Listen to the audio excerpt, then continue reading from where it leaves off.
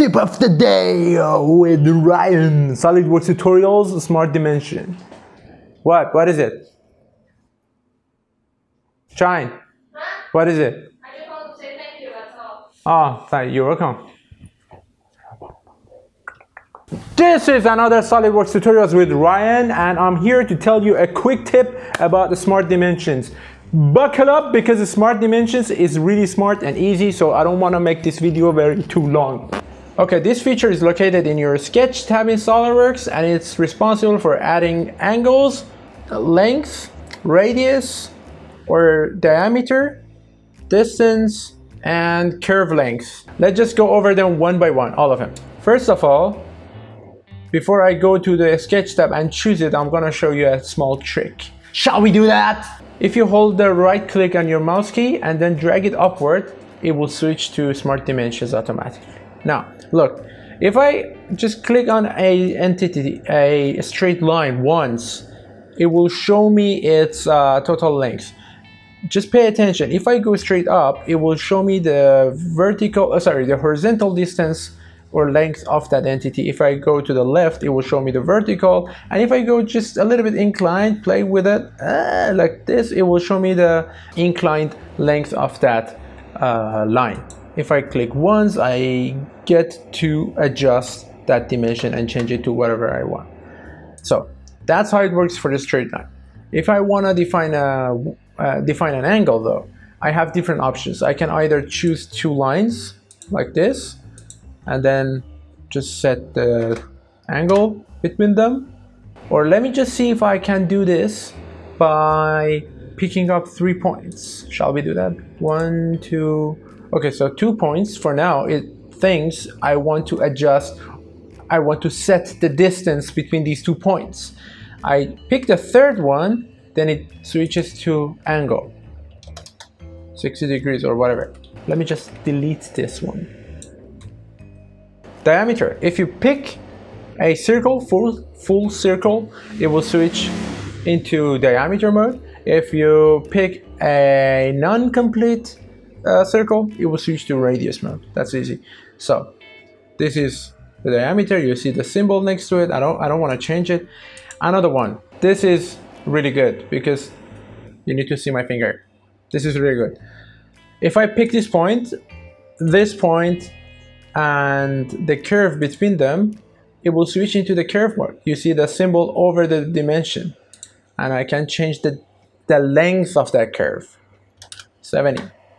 This one is my favorite because I learned it after years of practicing with SolidWorks. Now you get to learn it from day one, if it's your day one.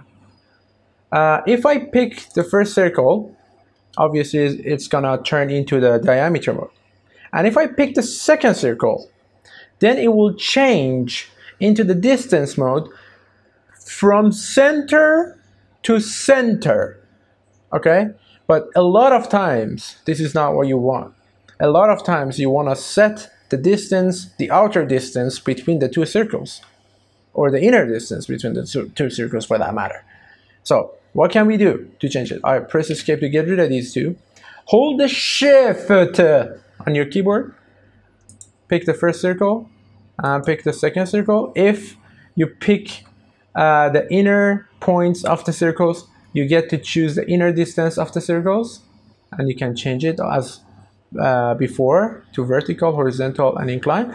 And if you pick the outer points of the circle while holding the shift down on your keyboard, you get to choose the outer distance of the circles. You're welcome. So that's another one. If you have a spline and if you click on it once, you can only define its length. That's all you can do for a spline. That was a smart dimension. But before we carry on, there is one feature, sub-feature of a small dimension, which is located here. Well, you have two of them. One of them is called horizontal ordinate dimension. The other one is vertical ordinate dimension. These two features are very good when you want to set dimensions on a very odd geometry, and especially when you want to send it for manufacturing. You don't want to give the dimension for every broken angle. You just set the dimensions horizontally for all the curves, edges, broken entities you have, and you do the same vertically. So the people can measure the distance between any 2 points on that geometry. I will show you. It's kind of hard to describe for me. I will start with horizontal ordinate dimension. So you need to set your first 0 point. That will be my 0 point because this is the furthest on the left. I set it here, and after that, just pick any points I see along my way. Click on it once. They don't have to be in the right order. It really doesn't matter. And boom, you have it here. You can actually drag and adjust their look a little bit like this. And you can do the same for the vertical one, vertical ordinate. This is the vertical one. First point, second point, third point. See, it was not in the right order. Doesn't matter. You can pick all of them. Boom.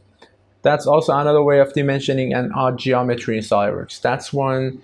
The radius you got it, the angle you got it, the length you got it, the shift technique for the circles you got it. Basically, you got it. All right, that was it. That was a tip for smart dimensions in SolidWorks. The very short video we had. I hope you enjoyed it. This week though, we uploaded a very interesting tutorial on the website, which is about threads, both inner thread and outer thread. And what you learn is the end constraints of the threads, because if you just create a spiral in SolidWorks and sweep a profile over it, the ends wouldn't be as you want because you will have sharp edges. So there is a right technique for it that you will learn if you follow this tutorial, and it will make you the best of the best. And we uploaded it on the website. You can go in and sign up to enjoy the tutorial. If you haven't subscribed to the channel or the website, please do so. I will upload weekly tutorials. And if you want me to cover any other topic in these short videos, just let me know in the comment section on YouTube, and I will try to cover that in the simple tip for the next videos. Hope you liked it.